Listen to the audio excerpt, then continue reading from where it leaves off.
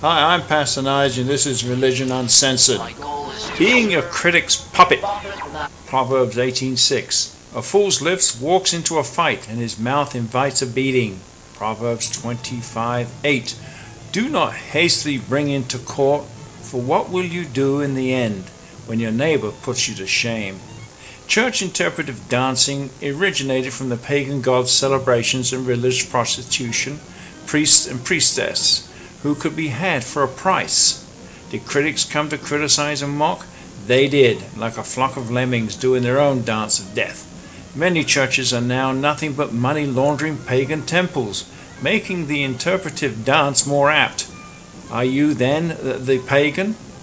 We can see this in Genesis 38:21, Exodus 15:20, and Exodus 32:19. There is a great deal to be said about removing yourself from the influence of those who criticize and mock you. Remove yourself from cruel, manipulative critics you call friends. Cover yourself in modesty. Cease the internal church titivation. You are being made the temple prostitute dancer. They laugh at your interpretive efforts, yet smile in your face.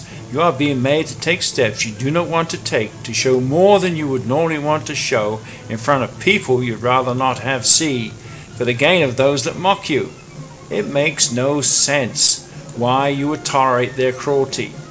Dance if you must, but away from those aggressive critics, my friend. It is time for you to dance to your own music. Dance with joy. Dance as if you performed your own frontal lobotomy with a rusty pickle fork. Flail that air with your arms like the Wavy Man air advertising gizmo. Dance like there's not a drop of sanity in your person as you remove yourself from the presence of your critic's gaze. Dance for God alone. Your aim is not to gain what would be the same, but to attract a healthy relationship with God. All it takes is time, something you now have an abundance of.